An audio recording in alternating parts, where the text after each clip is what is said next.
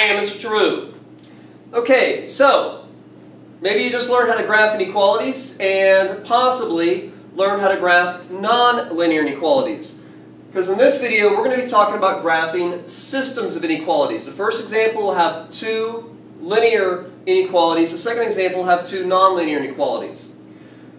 So how do you do this? Well, first you graph and shade each of the inequalities just like they're a separate question. Just put them on the same x and y axis though.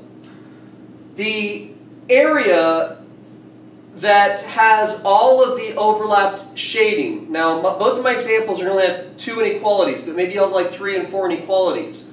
If you had 3 inequalities, then the place on your graph where all 3 shadings overlapped, or in my case where I have 2, the overlapped area is going to be what describes the actual solution set to your system of inequalities. And then if you were to pick a point within that overlapped area, it should make every inequality in your system true, or be a solution for them.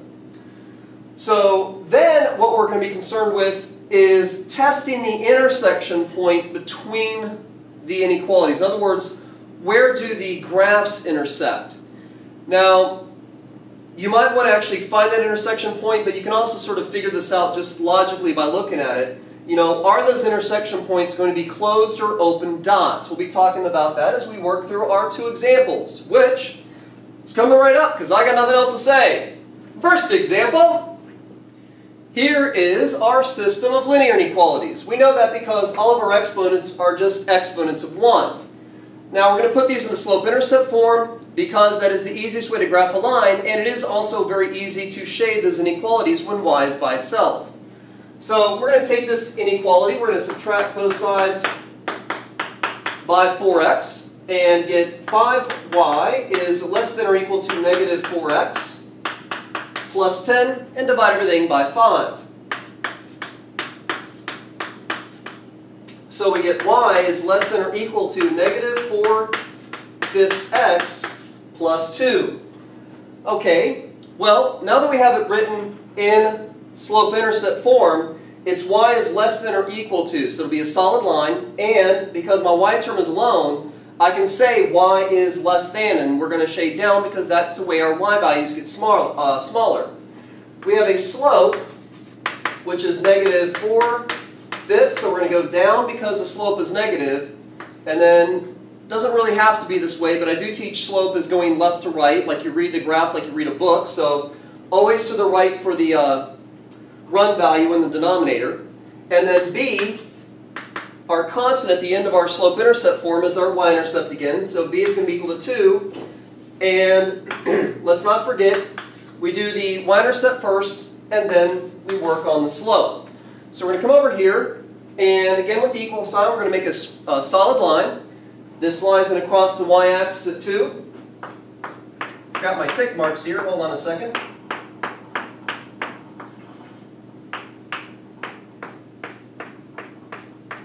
You can hear that grumbling, that's my coffee about ready. We have a y-intercept of 2, and from there we're going to go down 4 and over 5. So from this y-intercept we're going to go down 4, so 1, 2, 3, 4, and then over 5. 1, 2, 3, 4, 5. And do our best to get a somewhat straight line and hit the points as closely as possible. Now the second inequality. Let's do this one in yellow. So we're going to get this solved for y by dividing both sides by 2, or dividing everything by 2. And we get y is greater than 3 over 2x minus 6. Now, with both of these examples, I'm not switching the direction of the inequality because I'm not multiplying or dividing both sides of the inequality by a negative number. That's really the only time that working with an inequality as far as solving is drastically different than working within an equation. Of course, I'm pausing because I'm like, well, you know, what happens if there's an absolute value? But for these linear functions, or linear inequalities. So we have a slope, which is equal to 3 over 2. So it's going to be up 3 and over 2 from our y-intercept of negative 6. Can't forget that negative sign. Again, y-intercept first, and slope second from the y-intercept. So negative 6. 1, 2, 3, 4, 5, and 6. From that y-intercept of -6, we're going to go up 3 and over 2 again. So up 3 over 2. And this is only y is greater than, not greater than or equal to. So we're going to want to do a dotted line.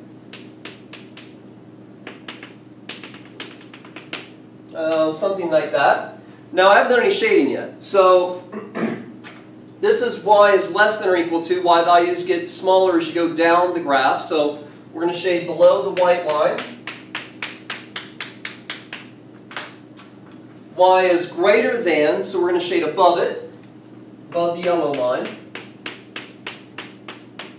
And the intersection point of all the shading is the solution. Those points within that shaded area will be solution sets to the system of inequalities. In other words, it'll make both inequalities true, not just one of them. And that is going to be this area over here where all of our shading is overlapping. Now 0, 0 is part of that overlap shaded area. So if I put 0, 0 in here, 4 times 0 is 0, 5 times 0 is 0, and 0 is indeed less than or equal to 10.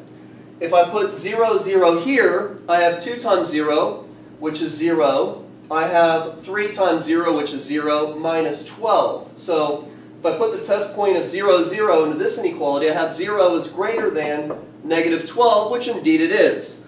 I'll be right back to finish this example. Okay, so we have our graphs up, we have the shading done. Now what about this intersection point? Now, just to recap, this is going to extend the video, and I just want to make sure you understand completely what's going on, but we really should be able to determine whether this intersection point here is or should be shaded in or not, just by looking at the work that we've done so far. But to just take it to the nth degree and really make sure you can see what's going on, let's actually find that point and test it in our inequalities. So our inequalities now are set, basically they're both set equal to y. So if I want to find this intersection point with two inequalities, and we're going to act like these are equations as we work through this, as two equations set equal to y, substitution is the natural way of finding the intersection point, finding the solution to the systems of equations. And I'll probably run out of room here as I try and do this. So we're going to have negative 4/5 x plus 2 is equal to 3/2 x minus 6. And we're going to solve this for x, plug it back into one of the equations, find y. We have fractions, and while I certainly as a math teacher would like you to understand how to work with fractions, they are still, they're cumbersome. So we're going to multiply this entire equation through by 10 because the 5 will cancel out with 10 and so will the 2. And I can get rid of my fractions. So 10 times negative 4/5. Well, 10 divided by 5 is 2, and 2 times negative 4 is negative 8x. And then 10 times 2 is 20. 10 now going into our fourth term. 10 divided by 2 is equal to 5, and 5 times 3 is 15. And then finally 10 times negative 6, which is negative 60. Okay, we got one x, or we have an x on both sides. Let's get it together and solve. Add both sides by 8x. And add both sides by 60. Doing a couple of things at once just to save space. We have 80 equals 23x. And here you can start to see that I made up my own problem instead of being dependent on a textbook problem, because I'm going to get a fraction.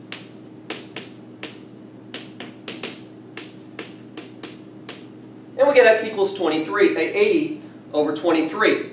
Now we're going to take this, and just to follow my notes, we're going to plug it into this inequality, this equation. That's how I'm dealing with it. We're going to plug this x into here and find the y value. So y is equal to 3/2 times 80 over 23 minus 6. The 2 and the 80 are going to cancel out to be 40. And nothing else is going to cancel, so we have 30 times 40 is 120 over 23, and then that minus 6, you'll need a common denominator.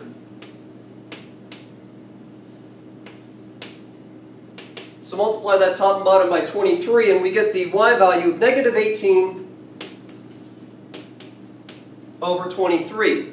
So this intersection point is 80 over 23, comma, negative 18 over 23. Now, is that a solution point? Well, like I said, I was going to run out of space. So let me get this out of here. And so here's our intersection point between these two inequalities.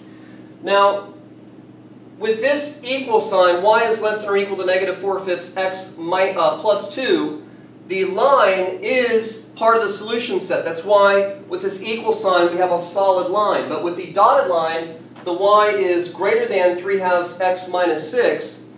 That line is not actually part of the solution set, and we're going to validate why this should be an open dot because of that greater than symbol, or the fact that this is a dotted line. We're going to take this intersection point, plug it into here. We have negative 18 over 23 equals 3/2 times our x value of 80 over 23 minus 6. Here we're going to have, again, our cancellation. The 2 and the 80 are going to cancel out to be equal to 40. Could have just written my previous answer up. We're going to have negative 18 over 23. I think you're going to know what this is going to come out to, right?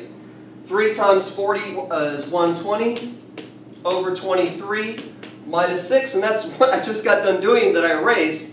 So this comes out to be negative 18 over 23 equals, again, negative 18 over 23. But you might have noticed something. I accidentally, just because I'm in a bit of a hurry to finish this example, wrote equals instead of greater than. So if I come back in here and fill in the inequality that was actually in the original problem, we have greater than, greater than. I never divided both sides by a negative number or multiplied both sides by a negative number, so the inequality never changes. And negative 18 over 23 is not greater than negative 18 over 23. It is equal. So it is not a solution, and thus this should be an open dot. And here's the deal. Basically, every time a solid line intersects a dotted line, that point will not be a solution to both of the inequalities. It will only be a solution to the inequality that gave you the solid line, not the dotted one, so thus make it an open dot. One more example where it's not. Last example, the sum of x and y is at most 6. The x and y, the x variable added to the product of 2 and y does not exceed 10. Well, clearly it's a word problem, which means we need to come up with some equations.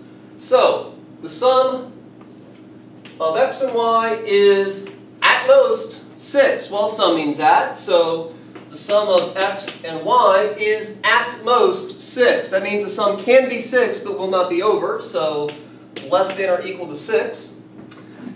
And then finally, the x variable added to the product of 2 and y does not exceed 10. So the x variable, okay, x, added to the product of 2 and y.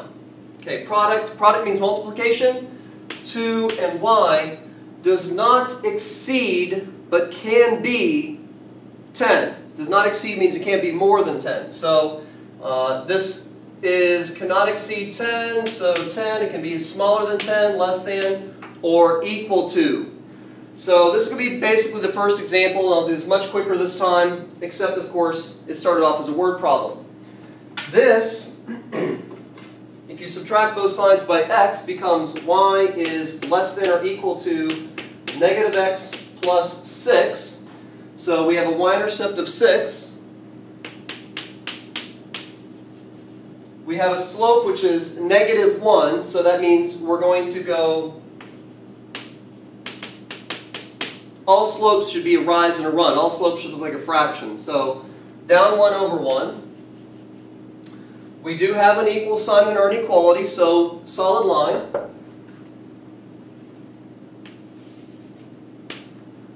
And I think I've got an interruption here. Let me pause for a second. Alright, so sorry about the interruption there. This is less than or equal to, so all we have to add is the shading. Moving on to our last inequality in the system, which is y is, oh here we go, x plus 2y, I forgot what I was doing. X plus 2y is less than or equal to 10. We're going to bring the x over with subtraction because it's positive and get 2y is less than or equal to 10. Well, let's do negative x plus 10. Divide everything by 2 and we get y is less than or equal to negative 1/2 x plus 5. That means we have a y-intercept of 5. 1, 2, 3, 4, 5.